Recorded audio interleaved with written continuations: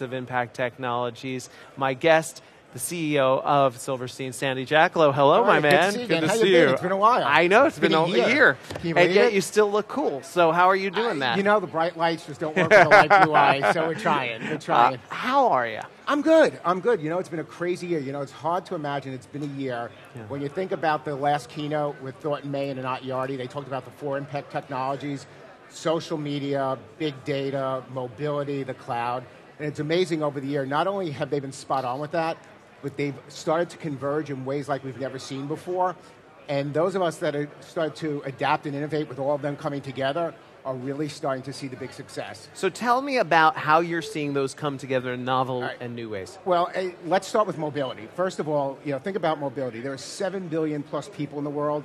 3.6 of them have mobile devices. So over half the global population, right?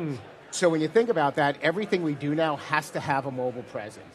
It's not only your website, it's not only your social media, it's even applications. And one of the things that we're finding as we try and connect more with our tenants, our prospective tenants, our residents, even our employees, we're starting to build even apps. I mean, we have to be so fluid, we have to be dynamic, and it's kind of, you know, you remember back in the day Burger King's slogan, have it your way? Yeah. Well, we've almost become Burger King in technology where we literally have to have it when you want it, when you need it, how you want it, on your device, whatever it is. And you know, just a couple of weeks ago, it's changed one more time, the Apple Watch. Yep. Right, so I got, new toy this year. Yeah. You know, we made fun of the Fitbit last year. That's right. But now we have to think about, what's the platform? What do we look like? It's a small display, so our message has to change. We have to be more clear and concise in how we do things. So when you think about that, it kind of converges with social media. So you've got mobility, you've got social media. More than half of the world, when they access social media sites, are on mobile. All right, so you have to factor not only mobile into your social media, but into your whole internet presence. And by way of example, I don't know, probably about a month and a half ago, Google basically came out and said, if you do not have a mobile-friendly website, we're going to ding you. And you fall off page 1, you basically, you're lost because you probably get maybe 10% of the traffic. Right. So now you need to start thinking about mobile and how your website's designed. It impacts search, which means it impacts how people get to you. And then, so getting your content seen is key, right? So it's not just having the search ranking, it's where big data comes into play. So when you think about it, it's redefining our mobile strategies. Okay, so you're starting to see you've got mobility, you've got social media, now you've got big data. So for us, it's about knowing your audience. Where do you find your audience? When do you find your audience? There are some recent studies that talk about millennials, and I've got my 2 girls, and first thing they do when they wake up in the morning is they grab their phone. They're on Instagram, they're on Facebook. Right. Folks like you and I that have real jobs, we're probably on LinkedIn from 7 to 9, and then we're working. And I don't know that any of us take lunch, and we certainly don't leave work at 5 o'clock. Right. But, so 6, 7, 8 o'clock. So all of a sudden, if I want to target an audience that's LinkedIn friendly, I'm going to go from 7 to 9. I'm not going to go different times of the day.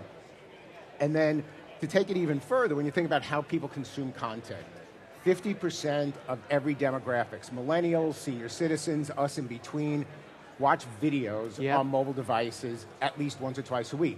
So you think about that, all of a sudden you start to have all of this knowledge. You know what your demographics are. And for us, think about all of our back-end systems. We've got MRI and all the others. And in these leasing systems, our building systems, we have a wealth of information.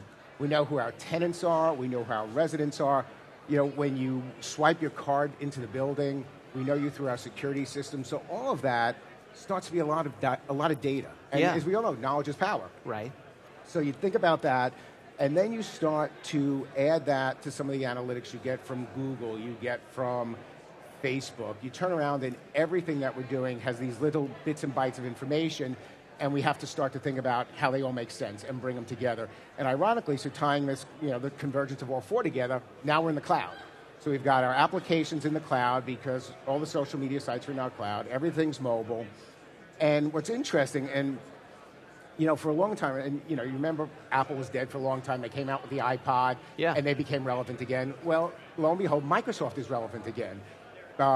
Early May, they had an Ignite conference where they announced their new cloud strategy, which is going to change the way that we work.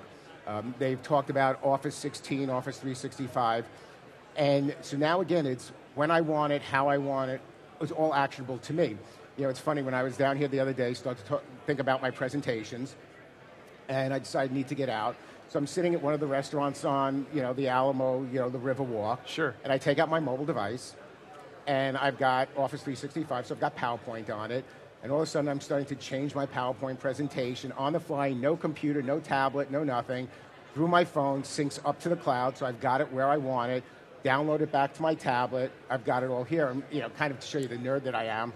So I'm sitting there, my phone up against like the salt and pepper shakers, and I'm advancing the slides with my Apple Watch. So now all of a sudden I've got all of these different bits and pieces coming together. Yeah. I mean, I've got applications from my office that sync onto my watch so I can see the notifications. So all of a sudden it's all tying together. And then we haven't even talked about the Internet of Things, which we all know. And they're talking about $17 billion of spend in smart building IoT by 2019. So think about the amount of data that we've got coming to us. We haven't even scratched the surface. Let's take 4 World Trade Center by way of example. I walk in, and whether I'm a guest or I'm a tenant, I swipe my card. Our elevators do not have buttons, so you basically get directed to your elevator. It knows what floor you're going to, so I know who you are. I know some of your demographics. I know what elevator I've put you in. I can now change the digital signage message based on all of those. And think about, Disney's great. You walk through with one of the bands at Disney, they know your traffic flows, they know your patterns. All of a sudden, I'm, again, starting to create this wealth of data that as I start to, pull it down from the cloud, bring it together, feed it through the mobility, through the Wi-Fi, all of a sudden, I really am changing the way I'm doing business. And it's astronomical just in a year, the way things have changed. Interesting. One of my guests You know earlier, me, I'm from New York. I just can't shut up Oh, sometimes. no. From Plastark, Marsh, she was talking about smart building, social buildings, and that seems to be what you're talking about. It is. It is absolutely, and it's funny. You have digital signage that you don't even think about. You can change the mood and the ambience of the building. You can announce blood drives, charitable donations. You can tailor the message. And think about, as you have Wi-Fi in the building and you start to monitor, people are going to Google. What are they hitting on Google? You can actually then start to think about tying all this together and truly market a very targeted message to anyone that's in your building, because you've got them as a captive audience in the elevator for 15, 30, 60 seconds. It's amazing. Is anyone really leveraging that yet? Not yet, because I think the problem is everybody's just starting to try and figure it out. We're first now, from our smart building systems, we're first starting to get to the data. I don't think anybody's really started to peel away the onions, the layers of the onion, to really understand what's going on and how we can really use it to just make things a little bit more user-friendly and get our message across. One of my most interesting guests yesterday was from FST Biometrics. They have a demo outside. I think you should take a look at it. It's very interesting. What they're doing is they're getting rid of key cards. They're getting rid of swiping by a not just facial, but also body movement recognition. That could be a little scary, depending on a lot of things. It could be a little scary, but it also is a little interesting because, look, you're giving that information. Yeah. You're letting someone scan you in one way or another. We know it's going to go the way of biometrics. If the privacy concerns are dealt with, then it makes the whole thing a lot more seamless. And it is at work in some of the major gyms in Canada. People don't have to swipe in anymore. Well, but it's not only this, it's the security aspect of it too. Every time we turn around, there's a different data breach. It's confidential information, it's non-confidential information. So, with the Internet of Things, security is going to become the forefront of every CIO and every company. Connecting to a web browser as our systems connect, because if you have one breach, it can be a house of cards. So it's something that we've got to watch out for. Have you heard of this is a different kind of question, have you heard of a story of a breach recently among anyone that's oh my gosh, I can't believe that happened? Fortunately, we've been, lucky in real estate. We have not really seen it, which is, I think as we all said, we've had several security conversations here. It's not a matter of if, it's really a matter of when and what's the magnitude. Technology is great. It's enabling us to do so many different things, but the security hasn't caught up. Even when you think about that, the governmental legislation hasn't caught up with technology either. Every day you turn around, you're seeing a different thing where there's a court case about, what you can actually post on Facebook or not in social media, and, how much does freedom of the speech go. It's really still dynamic and it's evolving, and we're going to catch up to it eventually. And then, the problem is we don't even know what we don't know a year from now, and the evolution is continual. What is up next for Sandy Jacolow and for Silverstein? We're starting to, like I said, leverage all this. We were thrilled to announce actually just today, we are getting ready to build 2 World Trade Center. There's been a redesign of the building. We have Fox News and 21st Century Fox, and we are very excited about that.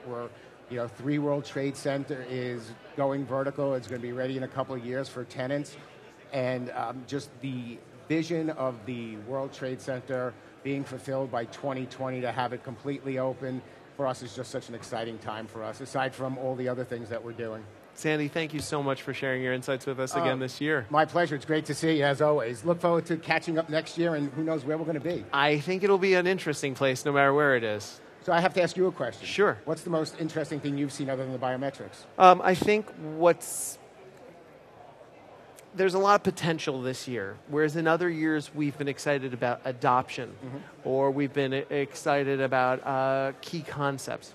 What's emerging now is a potential, and the convergence of social and mobile and cloud and data and personalizing the intimacy of that data, where it seems that people are going to use the data in a way that, like you were talking about, to provide experiences that are far more personal, and combining that with security.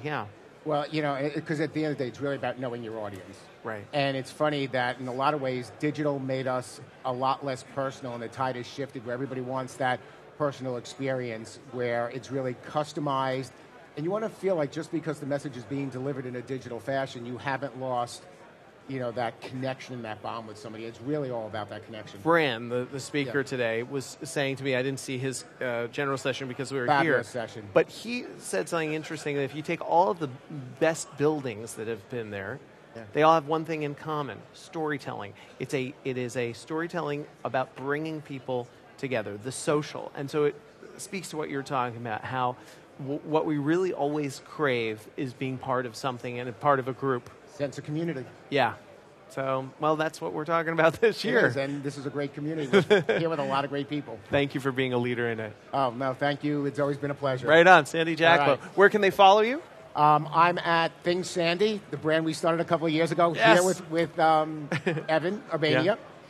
So it's Things Sandy on Twitter, on Facebook, on Instagram, and then obviously just S. Jacolow on LinkedIn. So I'm pretty easy to find these days. Perfect. Keep up with Sandy, and we'll be back after this.